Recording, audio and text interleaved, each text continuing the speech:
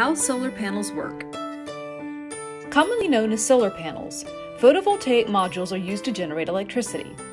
Solar panels are made from photovoltaic cells. Photo, meaning light, and voltaic, the production of electricity. Photovoltaic cells have two layers of semiconductors.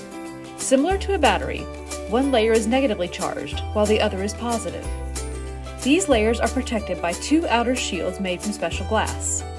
The semiconductor absorbs photons, or the radiation from the sun, and transforms it into direct current electricity, also known as DC.